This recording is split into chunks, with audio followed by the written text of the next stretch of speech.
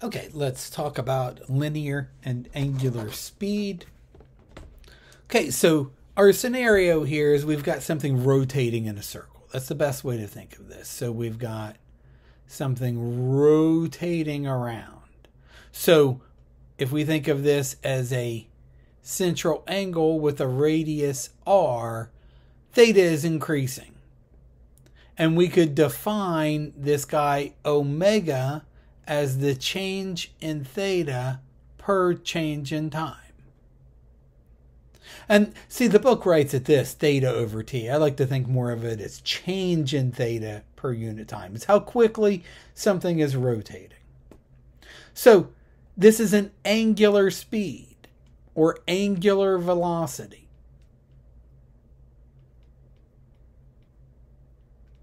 It's how quickly we're rotating. So it could be measured in, say, radians per second, maybe. That would be the most natural unit. Or degrees per day. Some measure of rotation divided by some measure of time. Or maybe revolutions per minute. That's a common measure of omega, RPM. So if you look at the dials on your car, one of the dials you have is RPM. That's how quickly your engine is cycling, revolutions per minute. And that's a measure of omega. It's how quickly something is cycling around. Okay, so if we look at a point here, this guy here, rotating around a circle, and I want to know the distance it's traveled. We know arc length, S, distance, is just R times omega if I'm in degrees. Or, that's not true. If I'm in radians, S equals R theta. What if I want to know how fast something is traveling? Literally in meters per second or feet per second. It's literal speed. Well, I could just think change in S per change in time would be R change in theta per change in time. That's just velocity. That's just speed. And change in theta over change in time we define to be our omega. So my linear speed is just the radius times my angular speed.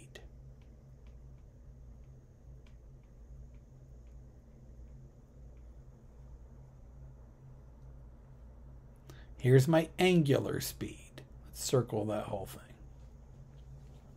So we could be asked a bunch of things. I could say something is rotating at some speed, some rate. And I want to know how fast is something on the rim actually moving? What's its linear speed? Well, then V is just R omega. I got to worry about units usually, make sure I'm in some kind of natural units. It's usually best to just convert to radians per second. I could even ask how far something has traveled. Like what's its total distance? Well, that would just be its total angle times its radius if I'm measured in radians. So the key to most of these is convert everything to radians per second first. Or radians per hour or something like that. So I've got this problem here. We've got, here's the Earth, here's a satellite. That's a satellite up there. Rotating around the Earth. It's some distance from the center of the Earth. We've got 6378 to get to the surface of the Earth, plus another 242 above the Earth.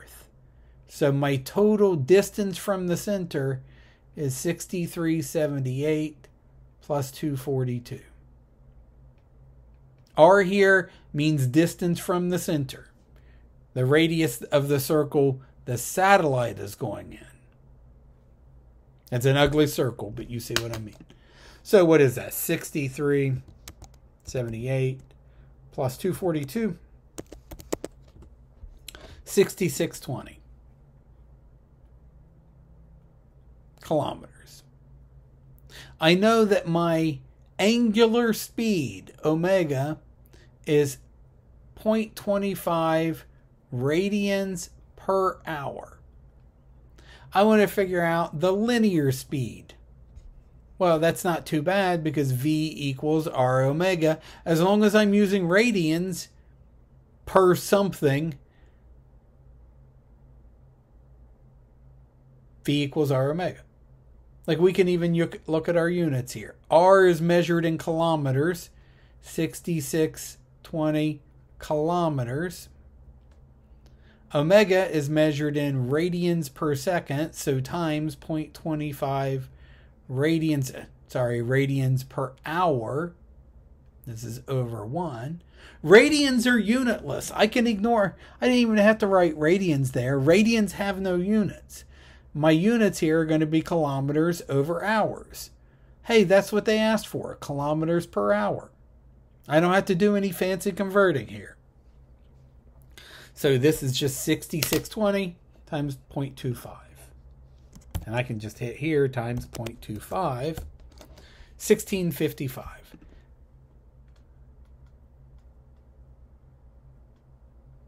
Kilometers per hour. That satellite is moving over 1,600 kilometers per hour.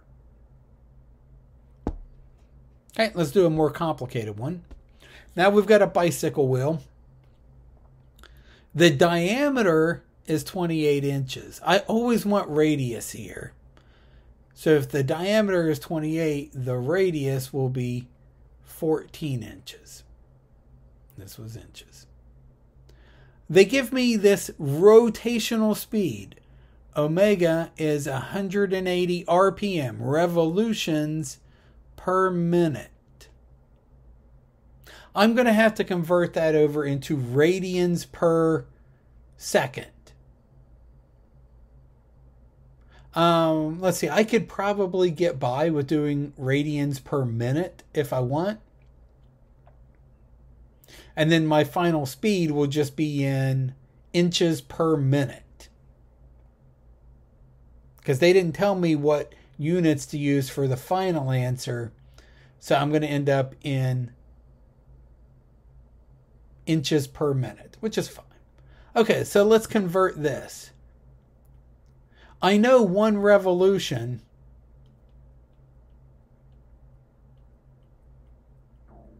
is equal to 2 pi radians. So I want to multiply this thing by a fraction that's equal to 1. I want to multiply this either by 1 revolution over 2 pi radians or 2 pi radians per 1 revolution. I want to convert this thing. I want to end up in radians per minute. So whatever I multiply by, I want radians on top so that I end up with radians, and I want revolutions on the bottom so that I can cancel the revolutions. That's this fraction. If I multiply this by 2 pi radians per 1 revolution, those things are equal. I'm really multiplying by 1.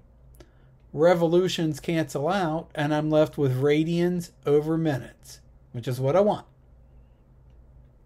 Now just multiply across the top and across the bottom.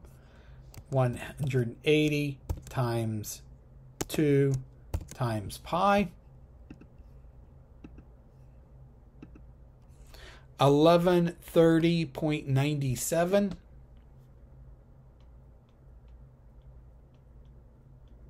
Radians per minute. Now I want to find the linear speed. Now this one we got to think about. Think about a bicycle traveling down the road. The speed at which a point here, so imagine this point right here on the bicycle tire. The speed that it's moving around the circle is exactly the same speed that the bike is traveling down the road. Because this is the point of contact right there. The speed that that point is moving this way is the same speed the bike is moving that way. Because the tire is moving around at that linear speed, traveling down the road. So V just equals R omega. So V here will be R 14 times that omega, 1130.97. That was in, let's look at our units here. R was in inches times radians per minute. Radians are unitless. We can just ignore radians. My answer here is going to be in inches per minute. So I just take that last answer times 14. 15,833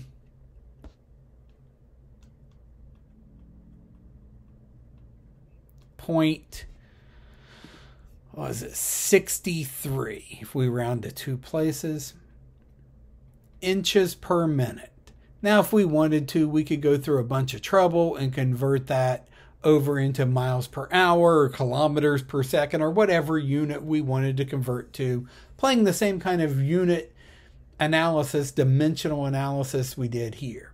And we'll do some extra videos later with more complicated problems. But these are the basic angular and linear speed problems. And that's a good place to stop.